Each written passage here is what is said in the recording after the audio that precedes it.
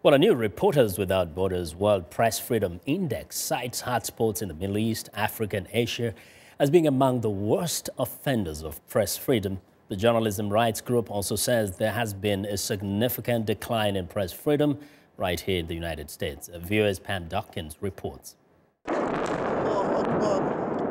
Reporters Without Borders says Syria, in the third year of an armed conflict between the government and opposition groups, has become increasingly dangerous for journalists. U.S. Director Delphine Algan says Syria ranks near the bottom of its index of 180 countries.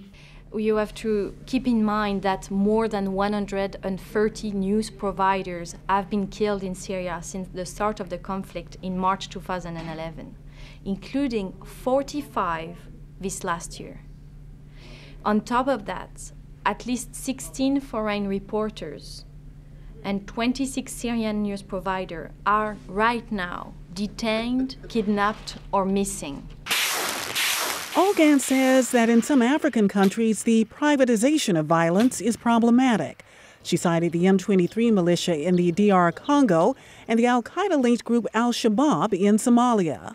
What we mean is that non-state groups are the main source of violence against the media. This is the case in many countries in Africa. In its annual ranking, Reporters Without Borders looked at factors like media independence and level of abuse. In Vietnam, the group says government attempts to crack down on social media and bloggers played a role in that country's low ranking.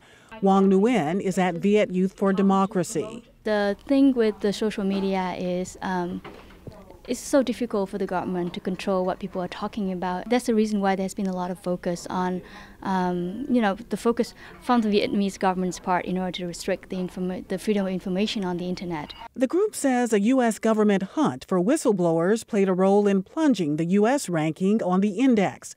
The report cites Bradley Manning, a former Army intelligence analyst who was sentenced to 35 years in prison for passing classified documents to the anti-secrecy group WikiLeaks. James Rising is an investigative reporter at the New York Times.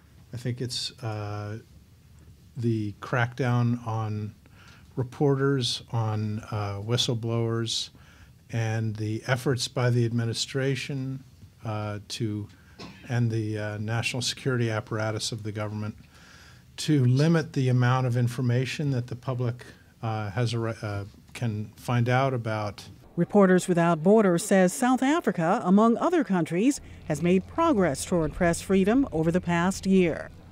Pam Dockins, VOA News, Washington.